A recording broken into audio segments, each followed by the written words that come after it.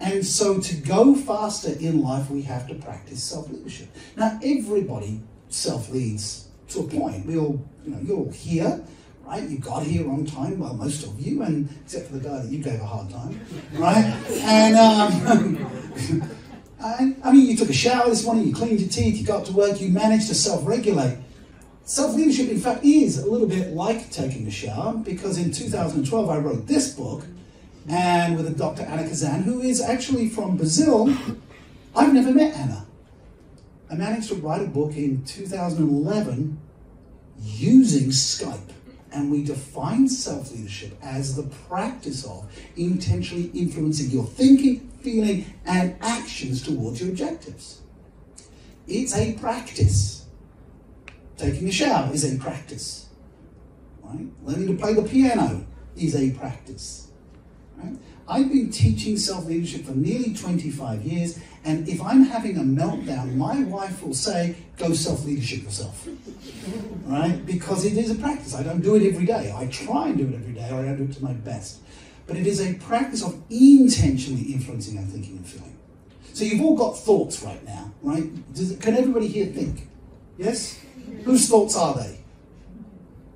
Mine. Yes, they're your thoughts. Now you're wondering whether I'm going to plant thoughts in your head, right? This is not a hypnosis show, but I could do that if you want, but that's after we have a couple of beers, okay? But you each own your thoughts, don't you? You have thoughts. Do you have good thoughts? Positive thoughts? Do you have negative thoughts? Oh, crap.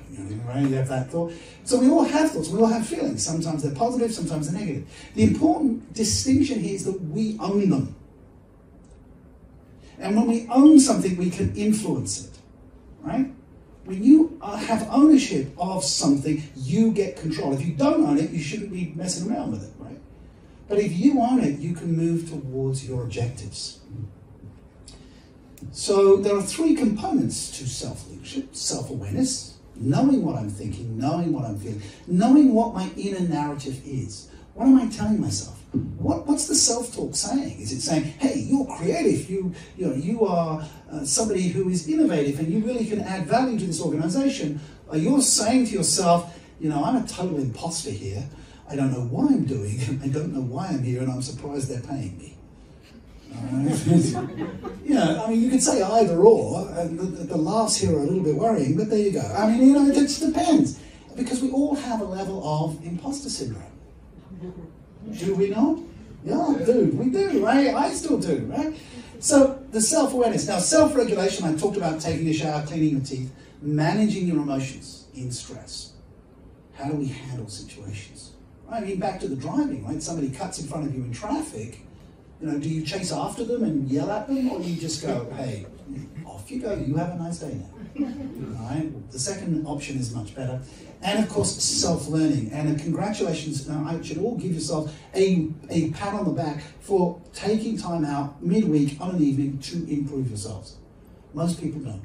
Most people don't learn after they leave university or school even. The secret here is to be the driver, not the passenger. Now, you can see the stunning likeness between me and Jason Stratham, right? We are clearly related. Not. Yeah, I wish. Yeah. All right. So, the key questions that you can self-coach yourself from today, and if you want to take a photo of this slide, you need to be regularly asking yourself these questions. Where do you want to go? And ask it of somebody else, or if you say to yourself, where do I want to go? How do you want to get there? Who do you want to go with you? Because it's really interesting who's going on the journey with you. You have to really think about that. And the last one, how fast do you want to go? Now, we're in Portugal, so very fast, of course. Okay. That's the key lesson tonight. The key piece of framing. You were born.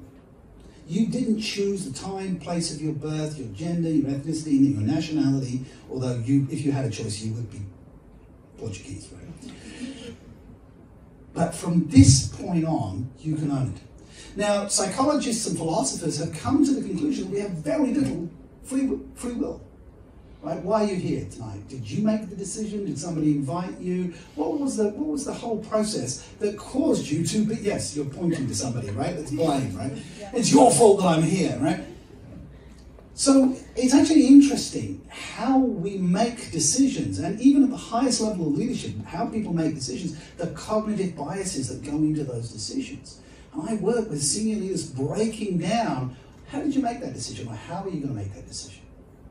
So the interesting thing is, most of what we think and feel is pre-programmed. It's an algorithm of our DNA and our childhood upbringing.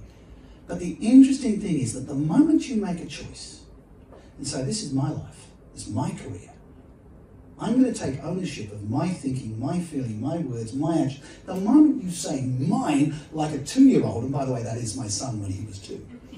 He's a bit bigger than that now.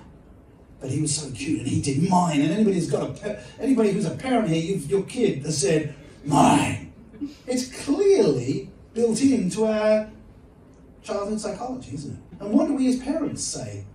You must share. So actually we get deprogrammed to do the very thing that we should be doing, is taking ownership of our thoughts, feelings, words, and actions. And in this case, our creativity and our innovation. It's mine. Mine.